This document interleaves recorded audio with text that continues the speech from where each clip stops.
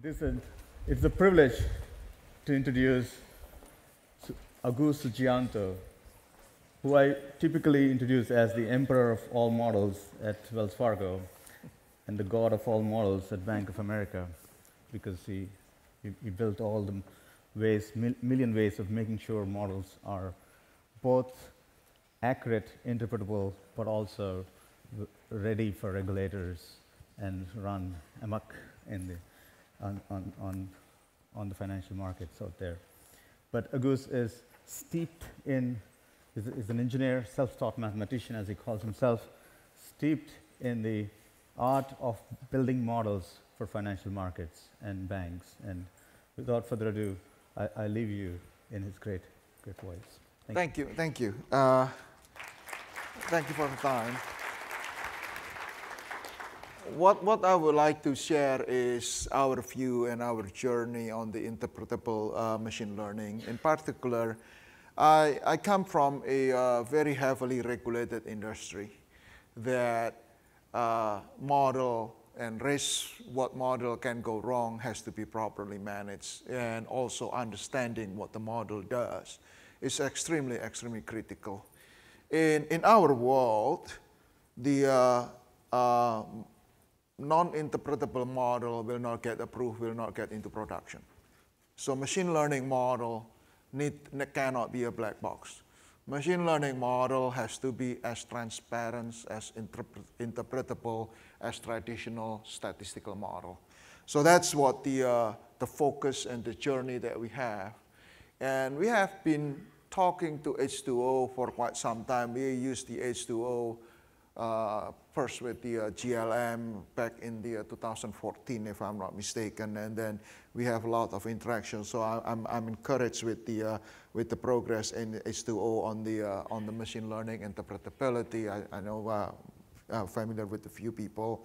I think a few talk as well. Patrick Hall will talk about MLI. So this is my view here that hopefully will complement that one as well. And this is our view about interpretable machine learning. Let's see if I can, okay. Let me share a little bit first in terms of our journey and the rapid adoption in machine learning in various areas of banking. The first area is, of course, the domain that traditionally the domain of statistical model. So credit risk, credit scoring, financial crime, fraud, those are the typical domain that in the past are the domain of more traditional statistical model, and people exploring and using machine learning to do that. The other area that's rapidly coming to adoption are really areas that previously not using model. This is area like compliance, conduct risk, customer assistance, a lot of NLP, email monitoring to make the complaint monitoring. So it's a lot. In banking, we have to comply with regulation in terms of fair practice. So those are detected using monitor and using machine learning to monitor those. So it's coming to an area that traditionally not using model now start becoming model intensive. And then an area that traditionally require intensive numerical computation. This is the capital market area, be it derivative pricing, sophisticated derivative pricing, solving high-dimensional integral. For example, when we're doing basket option for equity, the equity basket of 500 stocks in it, that's a very high-dimensional, 500 dimension of integration problem that it will be very difficult to solve using finite different equation.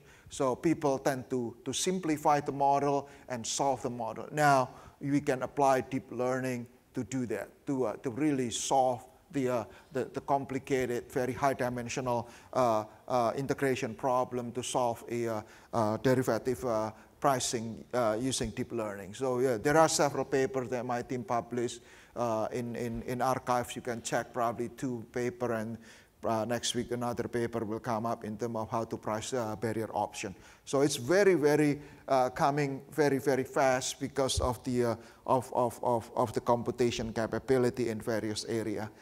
And in our world, this type of model is heavily regulated. by SR 11.7 and OCC 11-12. These are the Bible, are the rules, the guidance that regulator have that we have to follow. So that's an area that will lead to the next one, that we need to manage model risk in machine learning. So what do we worry about in machine learning? Then we need to pay attention a lot. So first is, of course, this is tool that is very data-driven. So data bias, model bias are very, very critical. I'll give an example. There is tool that we use and many of banks use. When you make a phone call asking for about your credit card or your online banking, your call is monitored. And that call is monitored by machine learning, looking at what call you're coming from, geolocation, what line do you use, what device do you use, and using also the voice biometrics, and then go to the machine learning and then identify whether the call is fraudulent or not, right? So train using that and making decision where real time, the person who received the call, if you're asking, can you send my credit card, new credit card to this address instead of my home address, right?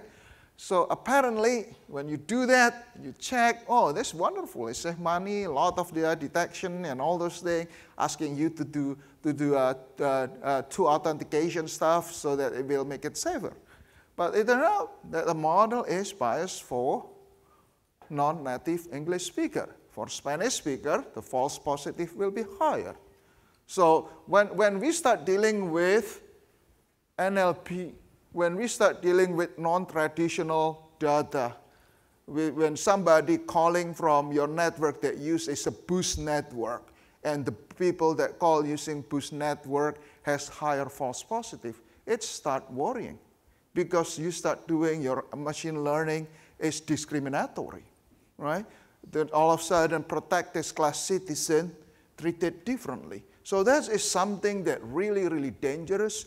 In machine learning, everything you build, you have to check. Sometimes this is something that make me cringe, make me difficult sleep at night, because somehow we will be in a Wall Street Journal, or Maxine Waters or Elizabeth Warren will go all over Wells Fargo, right? So this is something that I am worried a lot. 2 is conceptual soundness. Conceptual soundness is very, very important. That is not getting attention, and also the school, the education doesn't teach this. I am very encouraged that with H2O spending quite a bit on this. When I talk about conceptual soundness, a few things in there. Let me step back a little bit, conceptual soundness and data bias before I go to the conceptual soundness on that. Conceptual soundness is about interpretability. Can we understand the model? Is the model make sense? So testing, you have cross-validation tests, you have testing data splitting, is not sufficient. Let me say this. Machine learning, be it GBM, be it random forest, be it deep learning, is highly non-parametric model, non-parametric statistics. It will fit anything. And in the machine learning, we typically throw in a lot of variables, right? They are correlated variable. For example, I put the amount of transaction in 1 week, amount of transaction in 2 weeks, 3 weeks, 4 weeks, number of transaction 1 week, 2 weeks, 3 weeks. Those are correlated, right? And a lot of variables are correlated. Now, with correlated variable, let's say, for example, it's a simple linear correlation. You train machine learning. This effect can flip-flopping. It can be highly nonlinear, flip-flopping. You test the output, it's still good. Your model doesn't make sense, right? So that's require interpretability, understanding what's under the hood of the model to really understand conceptual soundness. Why conceptual soundness is important? Because we know the model will do something wrong. The model will be wrong. You have type 1 and type 2 error. You have confusion matrix. Some area that has very little bit sparse data, it will go wrong. Your model may overfit. So how do you know? So without understanding the inside interpretability of the model. We'll go to more detail on this. It's really key. One thing is the connection between data bias and conceptual soundness. Since this is something that made me cringe as well in the financial institution. We are very late in the credit cycle. Credit problem, it will happen anytime. I will not predict whether 2 years or 3 years or 1 year, but it will come, right? Consumer leverage is increasing. So yes, GDP can go, GDP is going up, getting better, unemployment getting better. But if you recall in mid-90s, the same thing happened, but the credit default also going up at that time. So when people building machine learning today for credit underwriting, make me cringe. Because your data is extremely biased, you train it with the last 2 years or whatever. People use alternative data. Today environment, everybody will pay their loan, will repay their loan. You don't need machine learning, you don't need no-brainer to get a lift. Yeah? But you get ROI, oh, increase ROI. The ROI in banking is not measured in 1 year or 2 years. The ROI in banking is when recession or credit cycle coming. You wipe out the entire 10 years, more than 10 years things. Yeah? If you recall HSBC, when they went to subprime, it took them 10 years to clean up. Nobody willing to buy their portfolio. So data bias is also bias about time window. And this is the model sound. What variable do you use? Is the variable make sense? What is the strongest variable?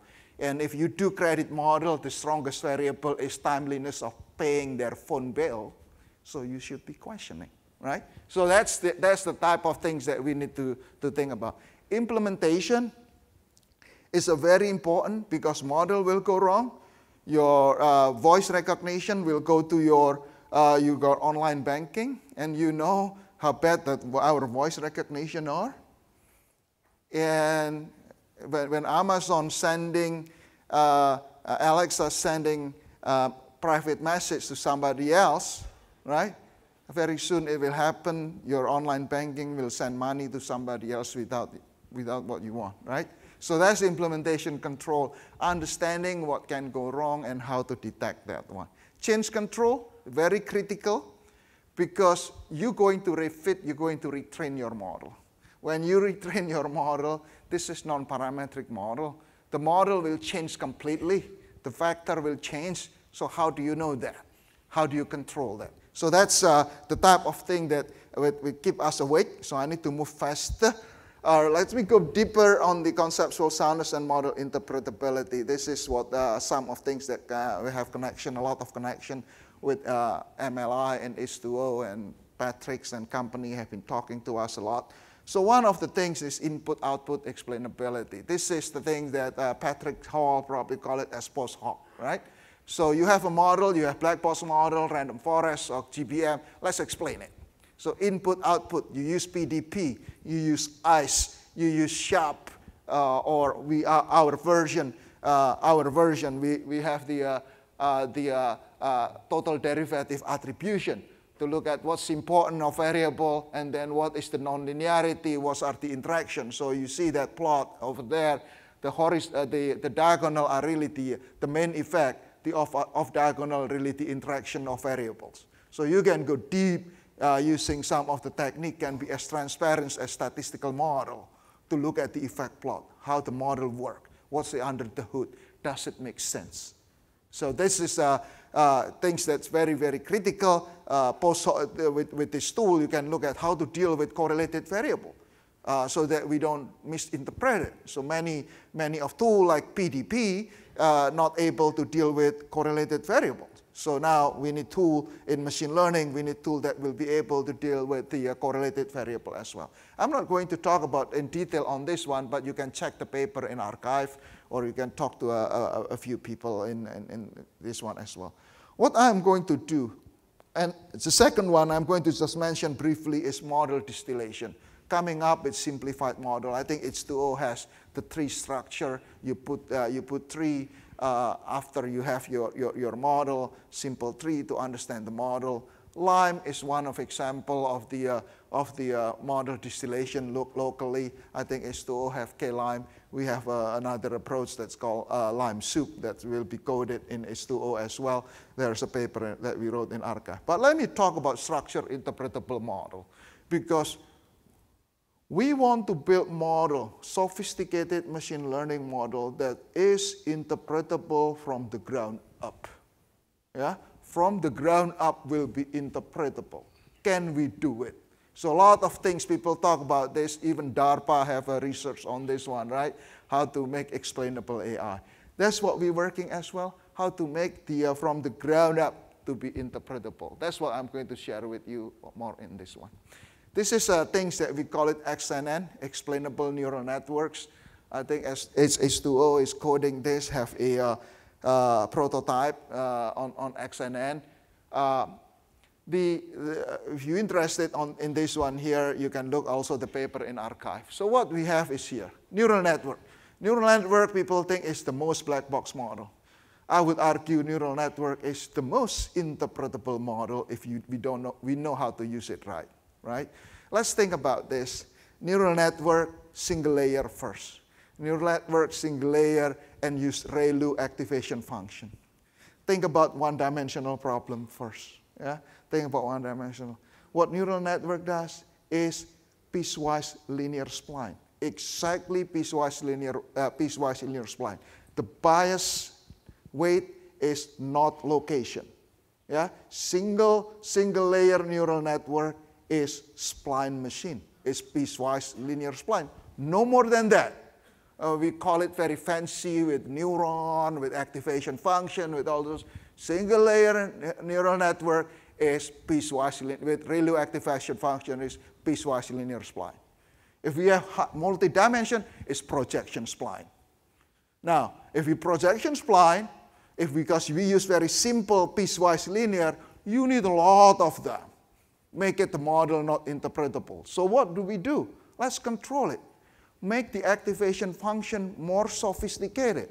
If the activation function more sophisticated, we don't need that too many units because the activation function is sophisticated. So that's exactly what we do here. The first layer is projection layer. We project it. Once you project it, it becomes one-dimensional. Yeah? Once one-dimensional, then you can put whatever deep network you want as a sophisticated rich function. Yeah? Think of it as a simple network. The first one is summation, and then you put activation function that's complicated. Right? Instead of putting activation that's complicated, I'm putting deep network because the machinery already there. So with that, we can control it. What do we control? Control the sparsity first. The sparsity is what? I am the projection, the x1, x2, x whatever, make it as sparse as possible. So only a few variables go to one subnetwork. And then at the end, also put sparsity so that not too many subnetwork, as minimum as possible subnetwork. So that's sparsity. So with that sparsity, you can have extremely interpretable model because the variable is simple projection. You can look at it. The rich function, you can look at it. I'll fast forward a little bit so you can see what is the projection, which variable are important, what is the rich function. So very, very clear, very, very, very, very simple. So highly interpretable, you can see it, you can interpret it. Let me go back before I go forward. We can make it even more interpretable if we would like to. Put the orthogonality constraint. Orthogonality constraint, make the projection on the first layer right there, projection layer, make it orthogonal. And we know this one. This is called principal component, right? We do that all the time. Statisticians do principal component. We're just doing it principal component supervised.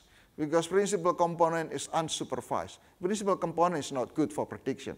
So you have to do projection orthogonal like principal component, but doing the best regression. So orthogonality. And then smoothness. Smoothness is the subnetwork, that deep network, make it as smooth as possible. I am going to jump because I have only 50 seconds here. Let me do an example, and you can read the paper in archive. One thing that we took is an example using the data in Kegel, landing clubs, right? Because this is for public presentation, so I used to public information. So you run this highly interpretable neural network, right? And compare it to other machine learning, so you can see random forest and XNN is very, very close. But what's the insight that we have? That's the variable. That's important. Among many variables, that's the important of variable. On the right-hand side, which variable important? So I have 4 subnetwork. Yeah, I have 4 subnetwork. And so if you recall on this, I have 4 projection. The projection, if you look at this, is all only single variable. What this one tells us, the data landing club in Kegel, you can model it really well using generalized additive model. You don't need sophisticated model to model this. To be as good as random forest, you just need to build generalized additive model because it's only one variable. The rest is not very significant. So one variable, and then you do a nonlinear